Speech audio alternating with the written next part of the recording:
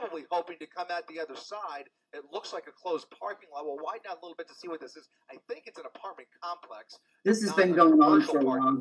They had been up on the highway. He's now weaving his way through this parking Now they're lot. I going don't through see the any people city walking and around through here. the You can see only a neighborhoods. few cars, but he really doesn't care. He's going to hit It's a whatever little it takes worn out to roof. evade police here. And once again, making another U-turn, Oh, right, I slicing guess they don't right much through care that about the tree roof there, anymore, huh? and the windshield just came off.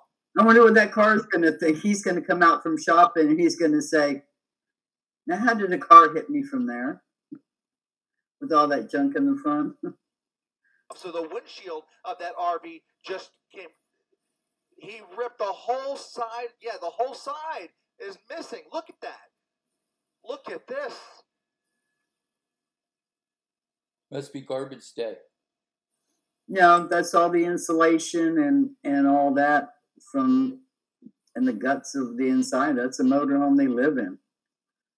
Look at the windshield in the front. Yeah. This is the amount of debris that's falling out of this RV. You can see the front right tire. It looks like that wheel's almost about to come off, or at least the tire is very flat, but you can see it wobbling. Well, if they want to see the rest of the video, they can go to our long one. This is just going to be the YouTube short. But it goes all the way through to the end. Then I have a news update at the end. It's definitely worth the time to watch. Yes. Definitely an interesting one. Lucky it didn't end up worse than it did end up.